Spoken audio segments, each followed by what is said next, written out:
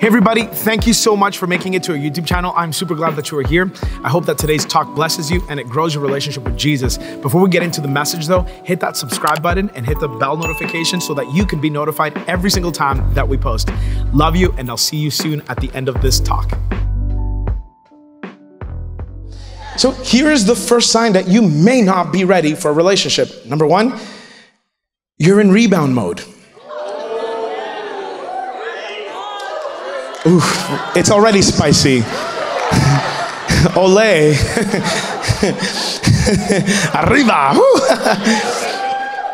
If your ex is still in your mind, I mean, drop the mic, I can walk out. You came here what you needed for, right?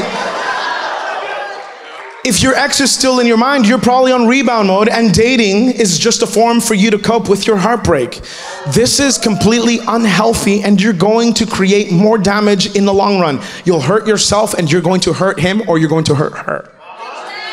Anytime that your mind is still preoccupied with how your ex is doing, where he's at, if you're constantly checking his Instagram, if you're, and it got worse for you now because now you can't see their activity, right? So you don't know what he's liking. Have you guys seen the movie, the Netflix TV show You? Yeah. What's the guy's name? Joe. Some of you are Joe. You ask him how his day was going and you already know how his day is going. And the reason why, it's because you're still into him. And the biggest temptation for some people is that when they've broken up and they're still into the person that they were dating, they want to use somebody else to get that person out of their heart. But I'm going to tell you something, that is a very dangerous decision that you're making. Because you're going to hurt yourself, but not only are you going to hurt yourself, you're going to hurt somebody else. Number two, or the second one is, you want someone to save you. You're looking for someone to come save you. You're looking for someone to come fix you. You're looking for someone to be your emotional support. You got to be your emotional support. You gotta learn how to work on you. You gotta learn how to become, because no one else is gonna change you. No one else is gonna make you become, and you're gonna add a resume that belongs to Jesus on another imperfect, mortal human being just like yourself. If you can't fix you, you can't expect other people to fix you. The one that can fix your heart and the issues inside your soul is Jesus. And sometimes we take Jesus' resume and we give it to a guy. Big fail. Or you take Jesus' resume and you give it to a girl, hoping that they will be your healer, hoping that they will be your rescuer, hoping that they will be your savior, hoping that they will mend you, hoping that they will help you. And let me tell you, they can to a certain degree, but when they do not meet your expectations, you're gonna put a burden of eternity on somebody else that is not meant to carry that burden. And then you guys are eventually just going to hurt each other. If you're unhappy and want an easy way out of your problem, a relationship is not the answer. There are a lot of people who struggle with rejection and loneliness. Someone say amen. Amen. And because of that, they enter into a relationship expecting someone to save them from their pain. If you struggle with loneliness and rejection and you think that someone else is going to fix you, I'm so sorry, you are deceived. No one else is going to fix your heart. Loneliness is not corrected with a relationship. Rejection issues will never correct your issues. It will never correct your mindset. It will never correct your heart. It's only going to get worse because this becomes burdensome in the relationship, which causes it to shatter. And the person that you're dating is then left off, or you are then left off feeling more rejected and lonelier than ever, which spirals you down to a deeper pain. And then the cycle repeats. If you have lonely and rejection issues and then you go get someone to fix them, which they will not be able to, maybe temporarily they can, but if you go and get someone else to fix your lonely, rejected issues, it's just a matter of time before they leave. And this will create a deeper issue, a deeper pain inside your heart. You'll feel more lonely and you'll feel more rejected, which makes you want to go find the next right person. Do you see how the cycle goes? And then you hand over Jesus' resume to that next wrong person. They won't be able to help you. They leave, and then you're left lonelier and more rejected than ever. The cycle begins to repeat. In this type of situation, we also see that the person who is in need of a savior can become manipulative and controlling in order not to get rejected again. This is a recipe for chaos. If you need someone to save you, then you may not be ready to enter a relationship. So you got to ask yourself, are you someone that needs to be saved?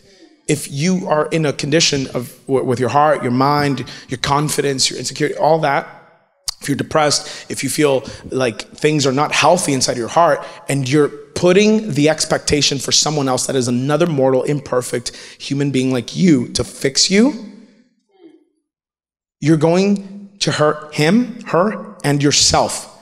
Because the broken trying to fix that which is broken only breaks it all the more. Yes. Here's the next one. You prefer to avoid his or her family.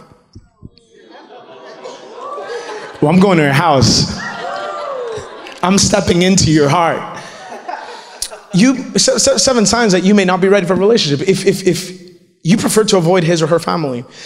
So oftentimes, no one ever teaches us to build a relationship with our in-laws, and we don't even consider it. But dang, that's what I wrote. This plays a major role in our relationships. Do you know how shady it would be if I ever had a daughter and her high school boyfriend never wants to meet me? Yes. If I find that he wants to run away from me, like how he would, I can run pretty fast too. And before any guy ever wants to date my daughter, he has to date me. And we're gonna go on nice long walks. And we're gonna introduce him to Lucy, my father's shotgun. Just kidding. Just kidding, just kidding. Please don't take me out of context and don't think that I would kill somebody, okay? I don't want anybody leaving the church. Pastor's violent. Oh my God. No, this church is wrong. No, it's a joke. If I ever had a daughter and the guy that she's seeing runs away from me, that's shady. And I would not like that. And the reason why a lot of young people run away from his or her family is because no one's teaching them. All the things that we learn about when it comes to the relationship between you and your in-laws has to do with them being against you. But maybe they would not be against you if you learned how to have a conversation. Yeah.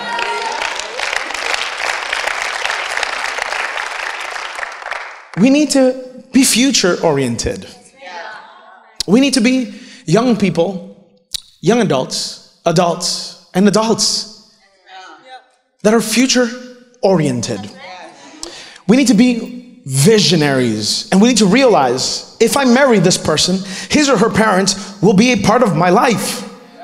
So I need to be willing to connect. They're gonna be there at your children's birthday parties. They're gonna be there at your spouse's birthday parties. You're gonna have to see them at Thanksgiving. You're gonna have to see them at Christmas. You're gonna have to see them at anywhere, everywhere. It's foolish for you not to think I need to build a relationship with my in-laws. You have to. So man, the question is this. Can you have a conversation with an adult and sustain it?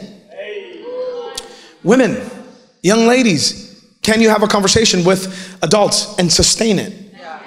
Or are you going to talk about Pokemon Go? Or keeping up with the Kardashians? If someone talks to me about keeping up with the Kardashians, nothing wrong with them. We love Kim. Yeah. They're a friend of a friend of a friend of a friend of a friend of a brother in Christ of mine. Kylie too. We love them. But let me tell you something. If your conversations entail around reality TV shows, Lord have mercy. Get into some books, read some, listen, watch some podcasts that will edify your heart, your mind. Talk about things that really matter. Learn some appropriate jokes that you can share at the table. Some of the memes that you enjoy the most are inappropriate. Nothing wrong with it to have some private laughter, but you got to be intentional about connecting with your in-laws. Are you intentional about creating a space where you are engaging and you're present with your future in-laws instead of being shady or shady or shady? Yeah. Do you avoid the topic of meeting his or her parents? If you do, it's because you may not be ready for a relationship. Right? People only run away when there's something to hide or they just don't want to be transparent. Yeah, that's good. But if you know who you are, if you know that you're a young man, that you have godly character, you have transparency, you have character in regards to your integrity, you have ambition that is healthy, you have something that you've made for yourself, you're making something for yourself, you are responsible, respectful, you should have no problem wanting to connect. As a matter of fact, you should look forward to building a relationship with the family, because what the devil wants is he wants to divide. He wants to keep you and your spouse away from her family or his family, and that is not right. We need to be people that say, I want to absorb the family. I want to love my in-laws. I want to call her mom and call him dad. I want to be able to have a bond with him. I want to be able to have a bond with her. How amazing would it be if you're like in your 20s and your in-laws think the world of you? That's notable. That's respectful. That's noble. Here's the next one. You're seeking to be completed. If you're seeking to be completed, you may not be ready for a relationship. Imagine this water bottle, okay? It's halfway full. Let's pretend it's halfway full. Can you guys see the water? Yeah. And then this bottle of water represents you. And you're halfway full. You're not complete. And then you start dating a girl who is not halfway full. And she's half complete. What's going to happen when you both start taking from each other? One of you is going to have to be left empty. When you start pouring into her, or when you start pouring into him, because you're half full, you're going to be left empty. Now the goal is for you to become and find someone that has become. And when you have two full water bottles, anytime you pour, they overflow. This is the goal. For you to be a man or a woman, that you can make your other half overflow. I think that there's nothing worse than you being a woman and having to babysit your husband.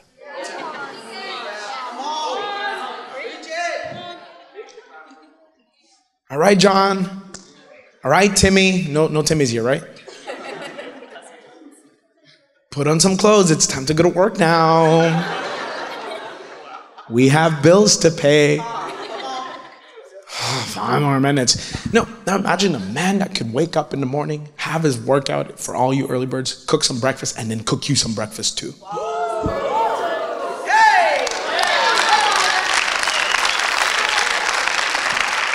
Instead of you waking up and going, oh, I gotta pick up his clothes, dirty underwear, socks, I gotta do his laundry. All right, Timmy, wake up. It's time for you to go to work, Timmy. Timmy, please, can you be responsible? I know you stayed up till 5 a.m. playing League last night, but Timmy, you really gotta be responsible, Timmy. I know that you have a saved file, Timmy, but that doesn't really matter because that's a fantasy world. We live in a real world where your hours where you work is actually what pays the bills, Timmy. Timmy, can you be realistic, Timmy?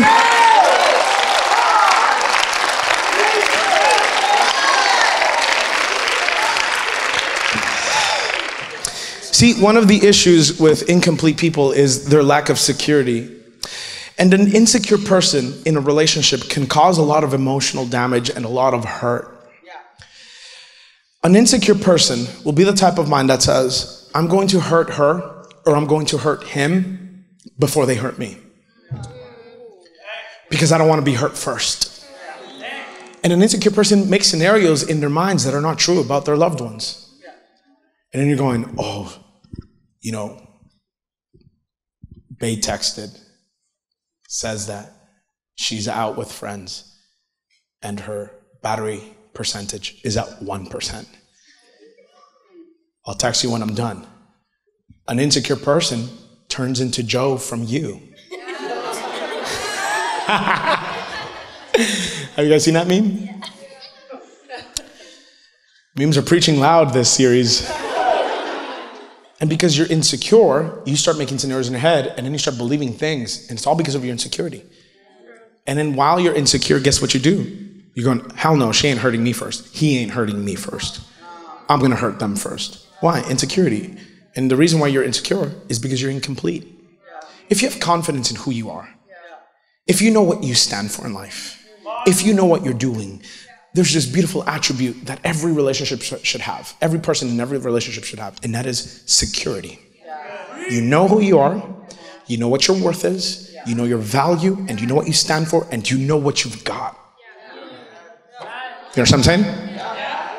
Here's the next one. You have no vision. 7 times you're not ready for a relationship. You have no vision. If marriage isn't the goal for your relationship, a heartbreak is.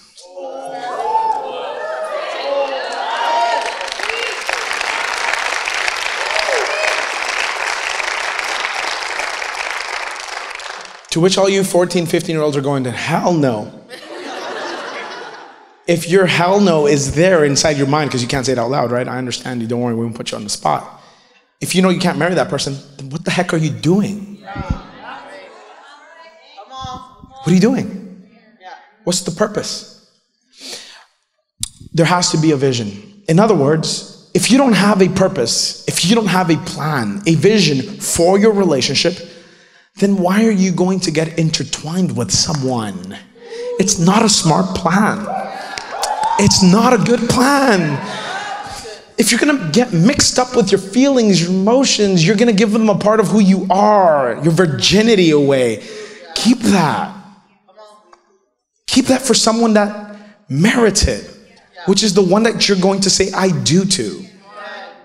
Marriages should have a vision as well. This is not just for dating.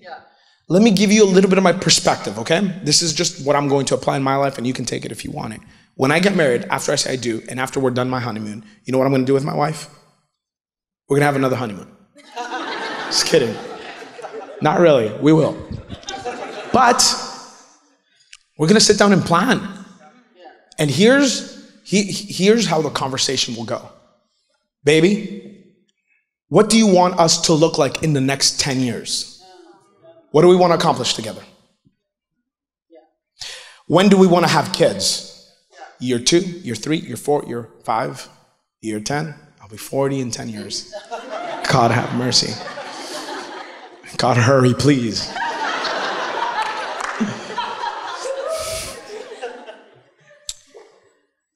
You gotta have a plan. What area of Vancouver do you want to, in 10 years, what area of Vancouver are we going to buy property? West Vancouver, British properties in North Vancouver, downtown. Do you want a condo, a big condo, a small condo, less to clean? What's your plan? What's your plan? What kind of car do you want to have in our 10th year, baby? You want a Tesla or do you want a Tesla? Which one? Black or white? Not the red one. Just kidding. Do you have a vision? Like, I'm not in a relationship, but I'm thinking about this. I'm thinking about when 2030 hits, I'm going to be 40. I need to have an image of my life. And I already have it. We shared it at Masterclass. I have an image for I have a vision for my life. Your marriage also needs to have a vision. And sometimes people think that when they get married, it's over. Marriages should have a vision. Because saying I do is not the end. Saying I do is actually the beginning. It's the beginning. Saying I do is a good milestone, but some of us only want to climax at the I do, and that's so poor. After I do is when the real work begins. Because while you were dating, you were seeing the representative. Because you don't know what type of breath you're going to wake up to the next morning. That's no longer the representative. They didn't have the time to put the mint in before they say, good morning, babe.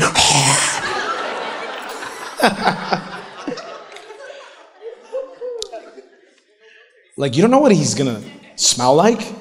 That's where the hard work comes in. Because right now he...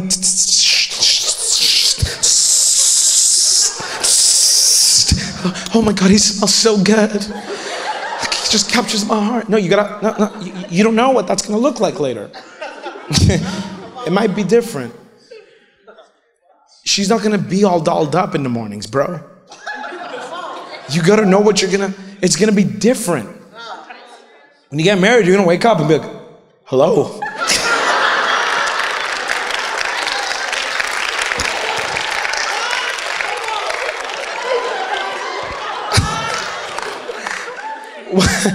Why am I saying this to you? Because some of us think that when we get married, it's the end. Marriage is the beginning of the real hard work. You're gonna finally get to see what ticks him off. You're gonna see what ticks her off. So you need to be a visionary. You need to be a visionary. Visionaries are people who think ahead. Say ahead. Say ahead.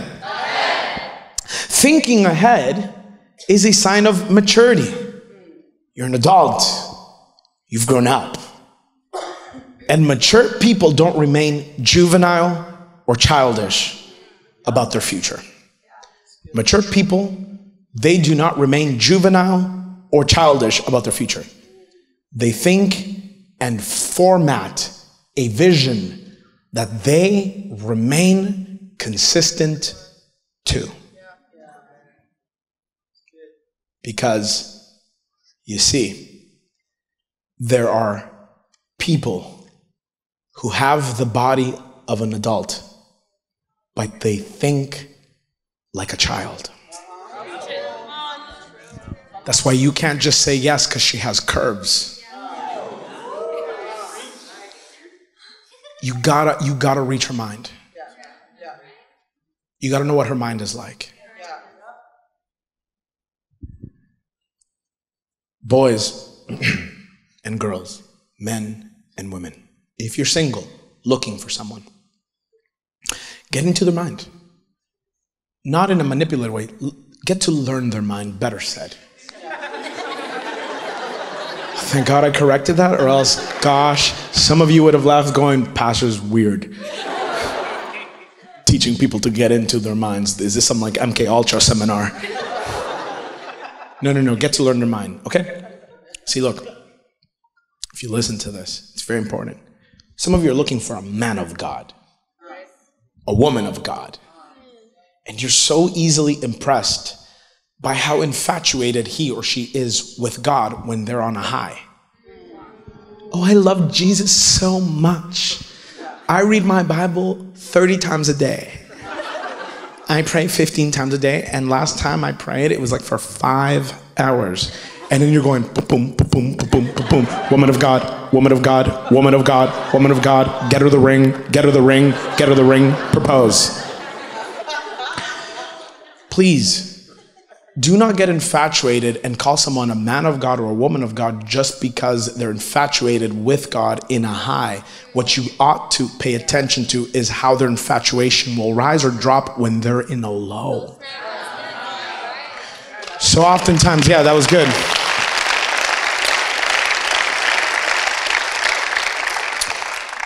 Who are they when it gets tough? Because that's what you're going to marry. Who are they when the process is not looking the way they want the process to look like? Who are they when they are not getting what they want?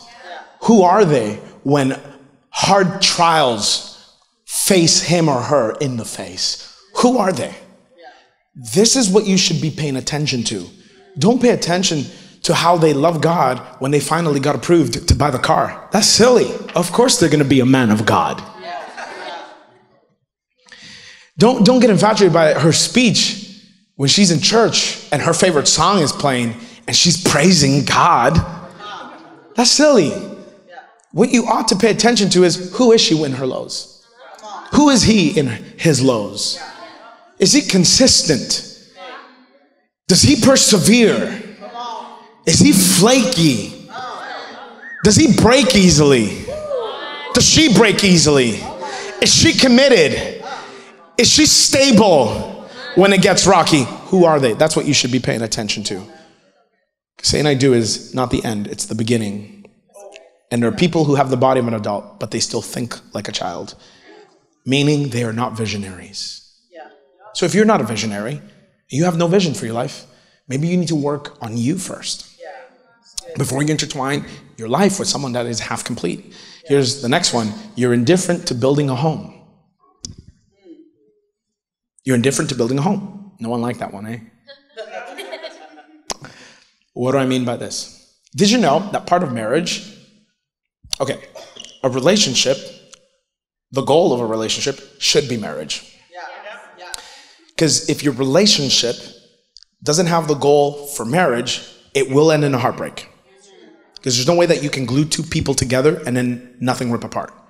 Take two pieces of paper, put gum in between, put them together, and now try, or glue, and then try to separate both of these two pieces of paper. It's impossible.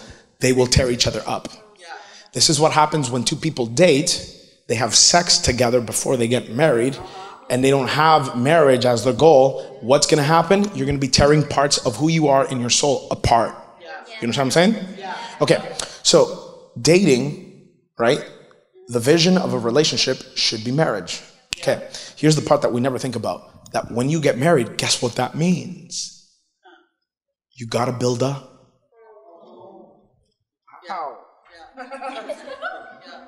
Got to build a home. If you're indifferent to building a home, if you've never even thought about that, you may not be ready, possibly, for a relationship. Let me give you an example of this, okay? Coming to church, you saw the worship team play, and they transitioned between each song really, really well. Amen? Yeah. The transitions in the worship team are so amazing that they're seamless. You don't even pay attention. No one's pausing going, the song ended. All right, the next song is on page 385. We will start in the third verse. And then you don't see musicians scrambling to find page 385. They came prepared. The greeters are prepared. C-Kids is prepared. My sermon was a preparation. Imagine if you came to church and I just started speaking, I don't really know what I'm going to speak about today, but you know my heart. You wouldn't follow this church at all, not even online.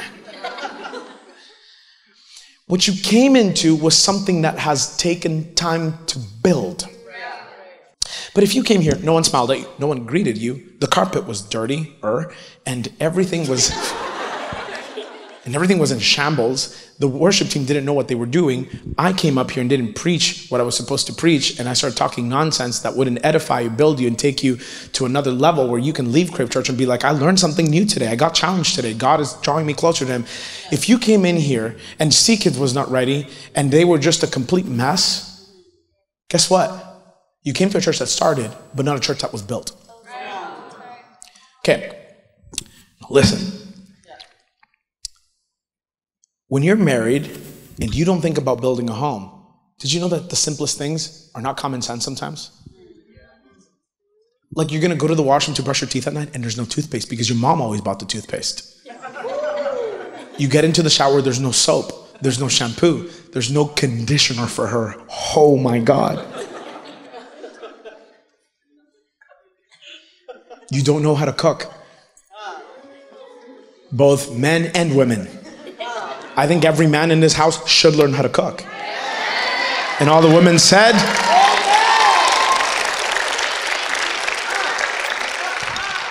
and by cook, I do not mean ramen, which is noodles for all of you that are a different part of the world. You know, all these things make a difference in the marriage. Because you don't want to just buy a house. You want to build a home. So good. And here's the last sign that you may not be ready for a relationship. You run from healthy confrontation. This one was so good, I saved it for last. If you have, and I want all ears, listen to this. If you have a tendency to keep your walls up and are emotionally closed off, you don't let anybody in. It will cause a lot of problems in your relationship because disagreements and friction are inevitable in every relationship. If you have a habit of holding back and not expressing your emotions when there's conflict, you must work through your fears and your trust issues before committing to someone. You gotta work it. You gotta work through it. Because a lot of you close yourselves off A lot of you have walls bigger than the walls of China and Trump's wall put together. You ain't letting anyone in. There's no facial expressions on your face. There's no sign of that something's wrong. And if you enter into a relationship like that, you're going to run away from confrontation all the time, because friction, tension, problems, trials are inevitable in every relationship. And we have to be a generation that doesn't run away from confrontation. Instead, take a healthy approach of confrontation. A healthy relationship is about two people being able to be vulnerable with each other. Okay, I need to say that one again, okay? Because you need to catch this one. A healthy relationship is about two people. Not one or zero. Both of you need to be willing to be vulnerable with each other and communicate the good things, but also communicate the bad things without getting nasty. That's healthy confrontation. And you're going to need it, but if you run away from it, it's because you may not be ready. And healthy confrontation leads us to grace. Someone say grace on 3. 1, 2, 3. Grace. And this is what we learned last week, that Jesus was teaching his disciples about relationships. And then he gave them this one principle that would change every relationship in the world if we were to adopt this one principle. He gave them a key secret. And he said, this is my commandment. Love each other in the same way that I have loved you. If you were to love the same way that I have loved you, your relationships, 90-something% of the problems would actually dissolve and bow down to that principle's feet. Now, when the disciples are hearing this, because this is Jesus teaching them a very, very powerful principle that I think that we should adopt and we should learn to love each other, they had no clue what he was meaning. And the reason they had no clue was because a few days later, Jesus demonstrates to them what this love meant by dying on the cross for them. This took their breath away. And his death took his last breath away. And this is where following Jesus plays a huge role in our relationships today. Because following Jesus doesn't just make your life better, but following Jesus makes you better at life. Makes you better at life.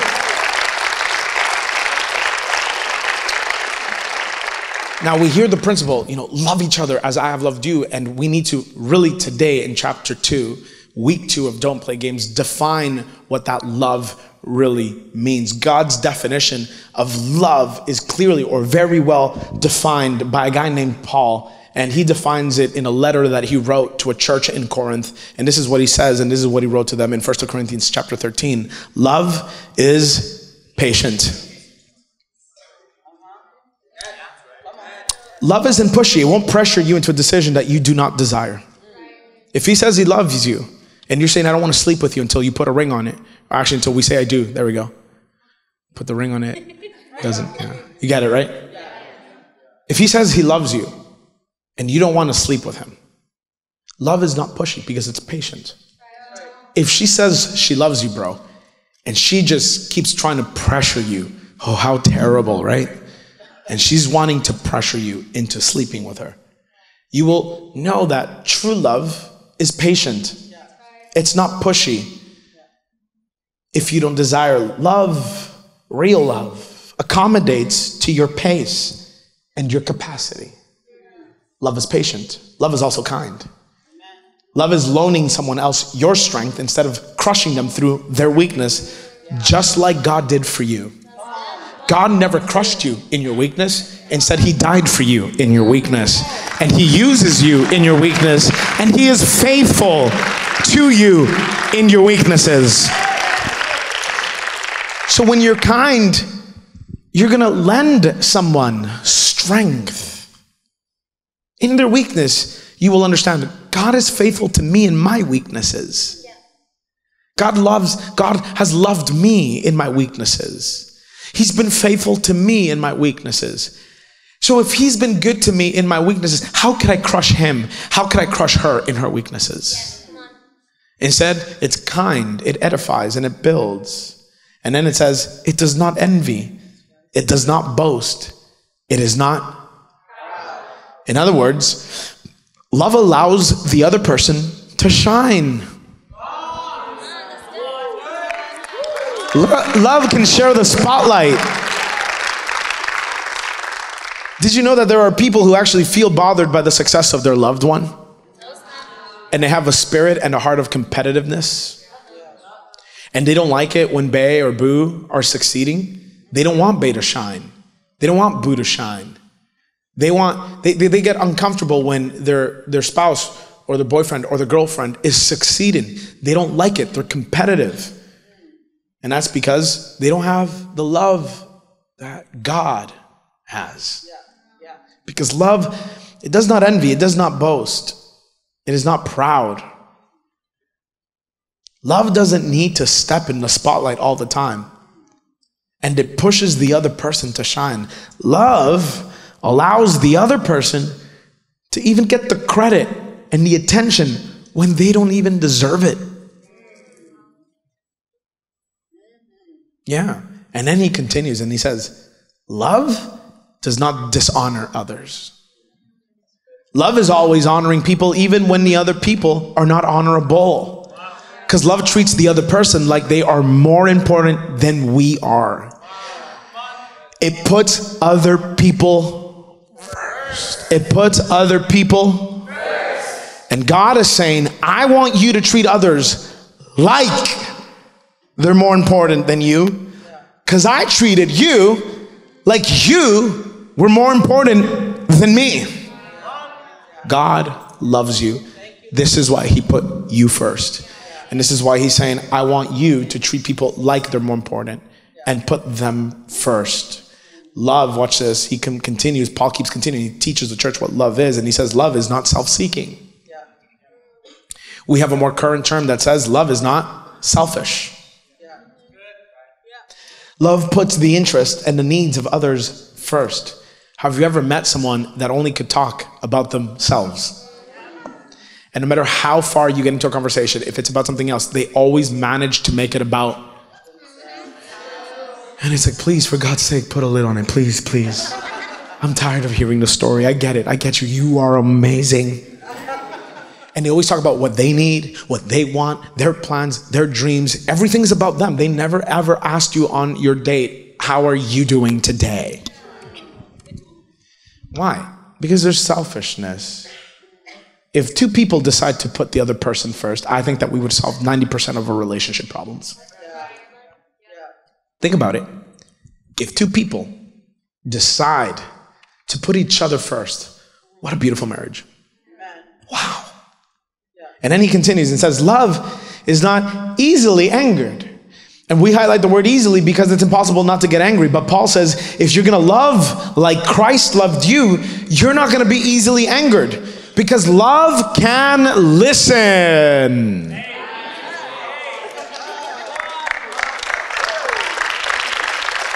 Love can understand. Love can take it in and not react. Did you know that when you're angry, the first thing you want to do is air your opinion and tell your story? Because everybody has a story of how they saw it, how they felt it, how they think about it. And every person that's angry, their behavior makes sense to them. But love says, it's not that you won't get angry, it's that you won't easily get angry. Because it's impossible not to get angry. I like how he put the word easily before. And he's trying to say, when there's love inside, you're willing to remain and compose yourself and listen. You're willing to hear the other person's story. You're willing to absorb what they think and feel, because everybody that acts angry, their story is common sense to them. What they behave like makes sense to them. And the person that loves will not get easily triggered Instead, they are willing to absorb and take it all in before making up a decision and telling their side of the story. And what's funny is this, what he says next. It keeps no record of wrongs. Love doesn't have an Evernote file titled, All the Ways Bae Did Me Wrong. And what's interesting about people that keep a file or a record of wrongs is that they never keep track of their record of wrong. It's like they forget. And then he continues and says, love does not delight in evil, but rejoices with the truth. It always, always, always, always. Wow. Wow. All right, in summary, go to my next slide. This is what love is. Love is patient, kind, not jealous, not arrogant, honoring, selfless, not easily angered, not a scorekeeper, protecting, trusting, hopeful, and persevering. Wow. This is the way that God loves you. And this is the way that God wants you to love others. Amen. So good. And here's the question that I want you to wrestle with. Isn't this what you're looking for in somebody?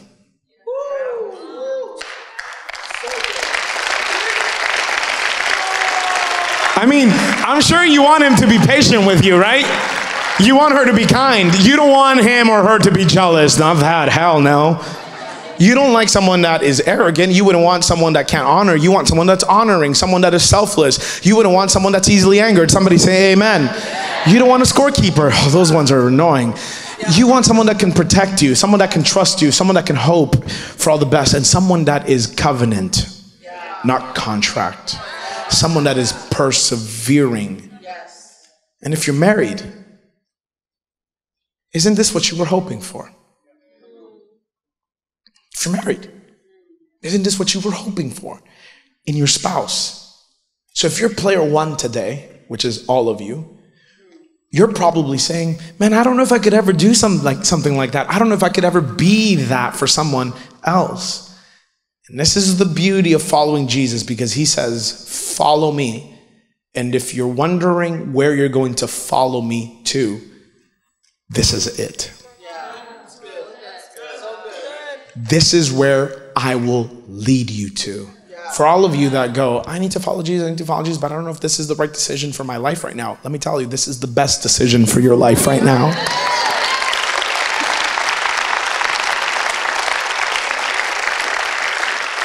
Gina.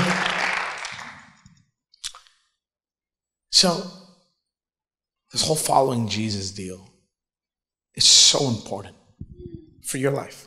Jesus' first step for your life isn't to be perfect. Jesus' first step for your life isn't to be a preacher. Jesus' first step for your life isn't to know the Bible and be a walking Bible and preaching at everybody. The first step that Jesus says is not be more spiritual. He never said be more integrous, or he never says have more character. The first step that Jesus gives all of you today is this: follow me. Follow me. And if you ever get curious, if you're ever wondering where you're going to follow me to, it's this list. It's patience when you mess up. It's kindness when you think that you deserve punishment. It's not jealous. It's not arrogant. It's honor when you have sin to give him. Sin for honor is his offer. It's him saying, I want to show you how selfless I am. It's him telling you, man, I'm a huge lover of who you are because I'm not easily angry. I don't get easily angry with you. And that's the picture, that's the gossip you've heard about God, that you think that God is angry with you, and God is not angry with any of you. It's him saying, I'm going to protect you, trust. I'm going to instill trust in you because I know your trust has been broken. It's him saying, I want to give you hope when everything gets dark. It's him saying, I want to persevere with you till you reach eternity with me. This is the love of Christ. And this is offered to you. And God is saying, if we can all offer true love to our loved ones. Yeah. Imagine the marriages of Vancouver City. Yeah. Amen. We can change the world one marriage at a time.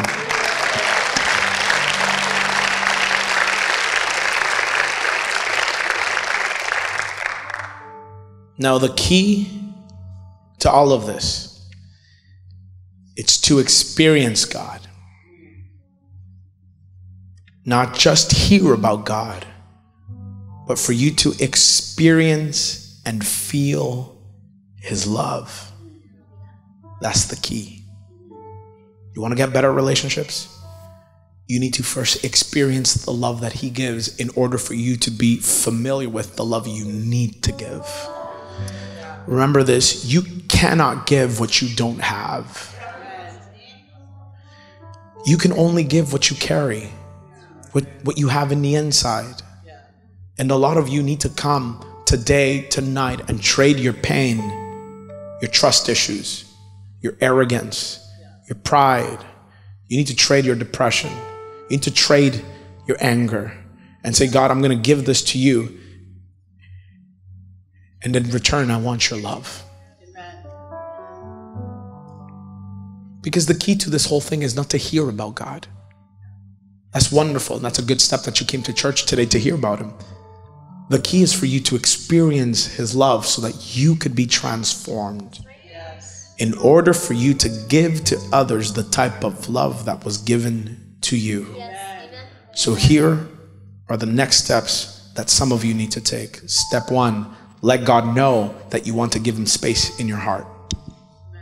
Some of you need to let God know that you want to give Him the space, meaning you need to open the door of your heart and say, you know what? I want to welcome you in my heart, in my life. I want you to have a say in my life. I want you to be a part of my life. I want to listen to your word, your words, and I want my decisions to revolve around you. This is the next step that some of you need to take in order for you to have a healthy marriage. The second step that some others of you might need to take is this. Return to God if you've left or drifted away from Him. Some of you have been far from God for a very long time and you've left Him. And you need to tell Him, meet me here again. I want to meet with you here again. I want to come back to you. I've tried it my way and all I have is loss, pain, hopelessness, more trust issues. And so you need to make the decision. You need to make the decision. And then the third step for some of you is this. Open your heart and mind to receive God's love. And I think that this one's a very important one for all of us. I'll tell you why.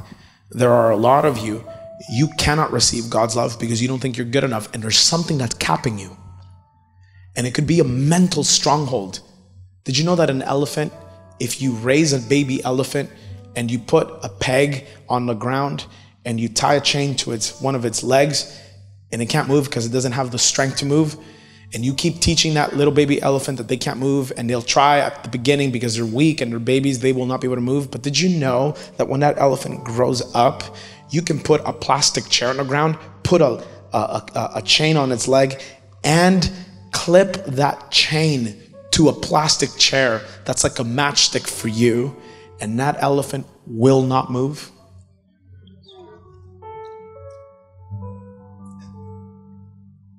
There's a stronghold in his mind.